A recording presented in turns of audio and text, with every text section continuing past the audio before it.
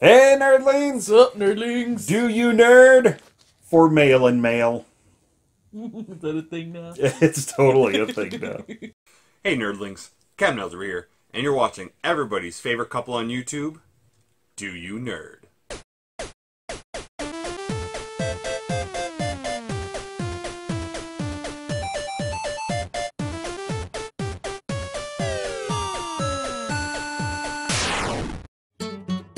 Some of the best mail and mail happens once a month here with Your boy Floyd! Video Games Monthly. The monthly subscription service that gets retro games into your hands. You pay a small fee, you fill out a list of the things you already have, so they don't send you duplicates. You pick the systems you want, they send you the games, and you keep them. And you fill shelves behind you. There's Floyd. Now, Hi, Floyd! we subscribe to how many games a month? But what's something that we like to get? 1 up! 2 up! A bazillion up! A quadrillion bazillion up! Lady Lacey likes to hand these off to me. Here's the card that has the password to get you into the secret speakeasy of Video Games Monthly. Ask for Joe. No, that says take a picture of your stuff, post it on social media, and you could win some more. This tells you, populate that list, fill in all the stuff that we sent you, or anything that you picked up so you don't get duplicates. Remember, it was custom made by Lady Lacey. We got 1 of them. Just the 1 up? Hey, I will take it. So that means 4 games in our box. What do you think of that back in the day, gamer? Ha ha! Stop poking me. What is this? It's a pencil. It's a Super Mario pencil. So, looks like you got the whole crew on here. Toad, Peach, Mario, Yoshi, and Luigi. And when you start sharpening it, I'm sorry to say, Oh, bye, Ouija! Luigi's the first to go. And Toad's the last. Your first up is a Nintendo product. Nintendo. What are them Nintendo Here's one of your tapes? Nintendo tapes. Ooh, Game Boy. So we have Street Fighter 2. Alright, well, first of all, I see that logo for the Super Game Boy Game Pack. So that means you put this in the Super Game Boy and you just might get an extra border. Ooh. Now, actually, I think I have seen some footage of Street Fighter 2 on Game Boy before. Somebody was reviewing it, and I can't quite remember who, but I just remember being impressed because it actually looks really good.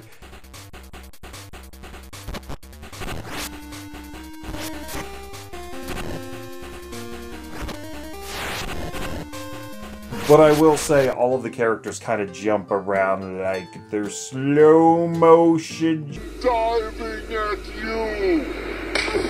But it still looks good. So I hope that it plays well too.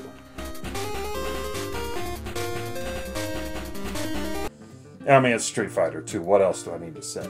Of course! We got a very pristine looking across the pond 64 game. Oh, must be Japanese cartridge. Uh-huh. And I think it's a party game. Woot woot! It is a party. A Mario Party! I was hoping for a Mega Party. Hey. You know what you need? A party! A mega party. I believe this may be the very first Mario Party on the 64, Do so we that's have it, pretty cool. the American version? We do not. Oh. First of all, that irks me because it's Mario. It's a Mario Party game. There were lots of them made. Anytime you see Mario Party games out in the wild, they're stupid expensive. Which is why I like getting the Japanese versions, because for the most part, you can play them just fine. You can figure out the controls. Except for the instruction part.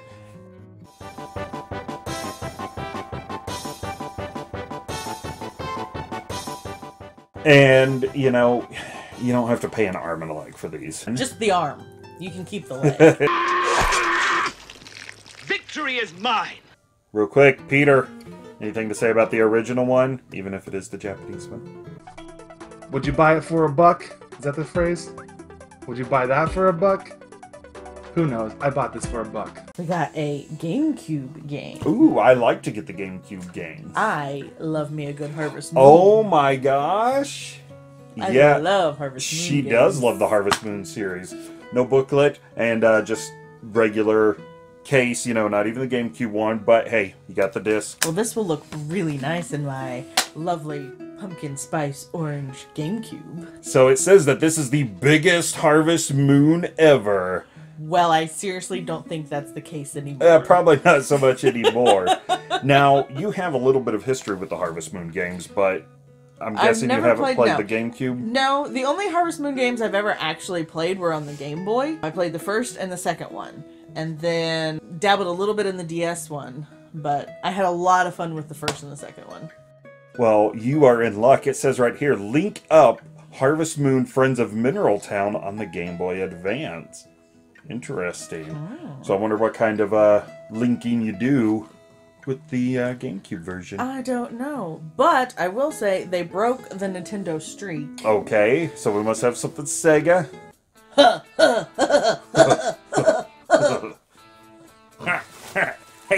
Hey, check it out. You got Beavis and Butthead. Said what? That's so cool. That's so cool, Beavis. What the hell? There's no book in here. Keep me from my bunghole. I was not allowed to watch that show. Bad impressions aside, actually, I've never really watched Beavis and Butthead. I watched it when my parents went to sleep because I wasn't allowed to watch it. I think I was just old enough that it really didn't appeal to me anymore. I think I tried, but I was like, I'm not really interested. I only watched it because everybody at school was doing it. Cool. But I watched it solely to feel relevant, I guess. Well, something nice is 1 or 2 players, so we got some co-op action. Well, there's Beavis and Butthead, so you kind of need to... Pull my finger. No, wait. Come on, Beavis. Pull it.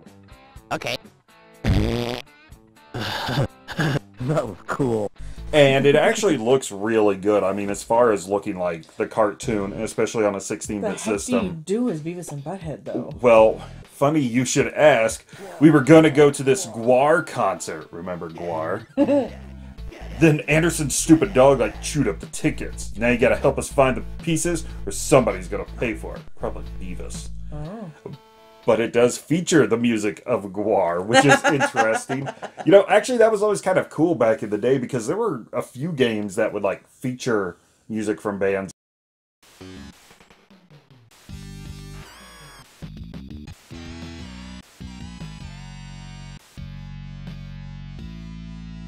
This was a pretty good box. I mean, we've got the, it's not co-op, but a little competitive fighting action on the Game Boy, which we can also use on your pumpkin spice GameCube with the Game Boy player. With a really nice jewel on top that says, "Do you nerd" on it. We could do the Mario Party and try our best to figure out the Japanese instructions. And if you're sick of that, well, you could just shut me out and work on the farm. I'll just go work on the farm. Got to raise some cattles. To hell with parliamentary procedure. We've got to wrangle up some cattles. Or just play some Beavis in my head and Find those ticket stubs and make your parents so mad because you're still doing the Beavis and Butthead thing. Hey, baby, check out my hands. Damn, we're smooth. All right, nerdlings, there are our games for the month of February 2020 from Video Games Monthly. So please leave some comments down below on any of the gaming experiences you may happen to have with any of these, or just anything else we should know about these games. And be sure to like the video if you happen to like it. Subscribe, hit that notification bell. I'm gonna spoil it for you guys. We're gonna have another box next month. Don't let them know that. Don't forget to like us on Facebook, Twitter, and Instagram. Go over to TeePublic because we have merchandise over there. Hit us up on the Retro Refresh. And if we like it, we nerd it. Hey, you want to see a magic trick? No. Bubble wrap hide!